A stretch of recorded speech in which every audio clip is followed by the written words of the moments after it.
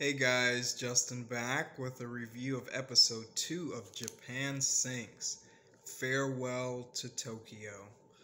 So a surprisingly emotional episode, guys. Didn't expect, episode 2 of an anime to almost be in tears. We open, the city is on fire. It's just abject apocalypse. Kawasaki, they can see Kawasaki from the hill that they're on. It explodes. And then someone says the water has now come up to the hill. So the tsunami waters, from the previous episode, they never receded. And they just kept coming. Outlying islands have already sunk. And the reports are now that Okinawa has sunk. It's now underwater. So, parts of Japan are falling into the Pacific as the waters continue to rise. It's a really interesting concept. What if the water just doesn't stop coming in? They've decided they can't stay on the hill, so it's time to move out.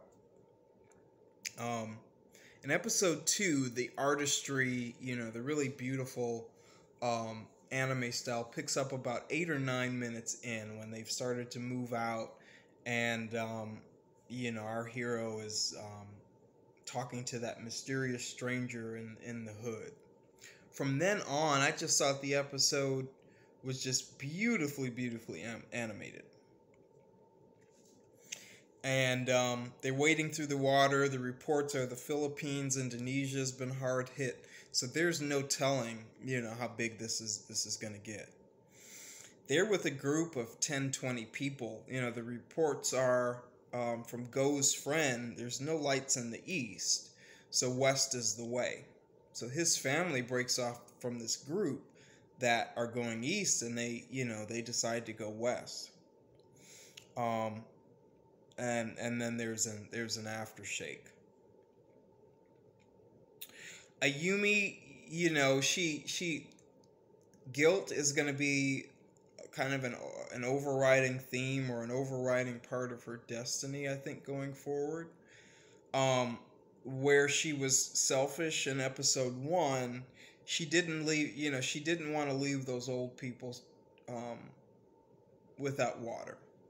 She didn't want to let an opportunity to be selfless go by, and she miss it. So she gives their water away to the older people. And I just thought it was a really nice allegory that they found water in abundance, just moments later.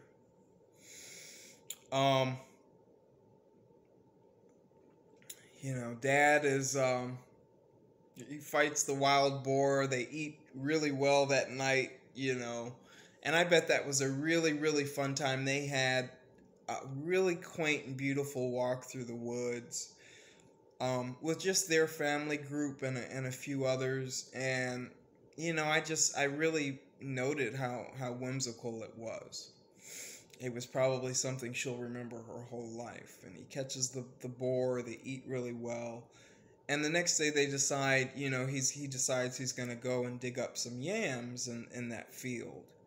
And, the explosion happens. And I didn't expect, the emotion is really well done in this show, guys. And I didn't expect to be in my feels this early.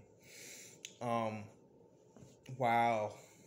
What did you guys think of episode 2? What did you think about, where the really beautiful anime style picked up about 10 minutes in? Do you agree with that? Can't wait for episode 3, guys. This show is really good. I'm glad I clicked on it. Leave me a like, leave me a comment below, and subscribe for more content like this, and I'll see you soon.